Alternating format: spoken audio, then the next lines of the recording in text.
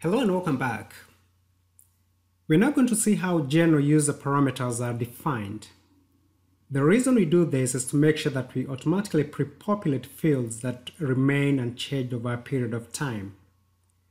A good example would be a user belonging to a specific work center. We could also be looking at the user working at a particular plant, or even a user being responsible for a particular functional location. The customizing function is SU3, and we have three tabs here. We have the address, defaults, and parameters. So we need to make sure that our address tab is populated accordingly. Then we go to defaults. We could enter our decimal notation here, the date format, and the rest of the information that need to be populated, such as the time zone. You could select your time zone here. So once that is done, you need also to go to parameters. And here I have some parameters that have been defined. So let us look at the work center. This is a parameter value that I have entered for my work center.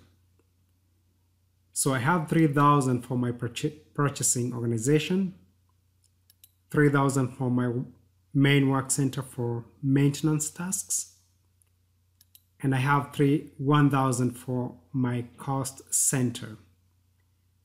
So you can go ahead and add any other parameters that you need to add here where you want to define the parameter value. And again, if you know that this is not going to change over time, then it makes sense to pre-populate it so that every time you run your business process, that is automatically populated. So that is how you define general user parameters.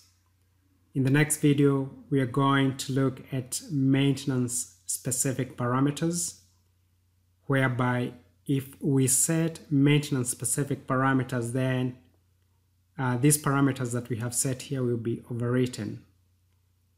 So thank you for watching and see you in the next video.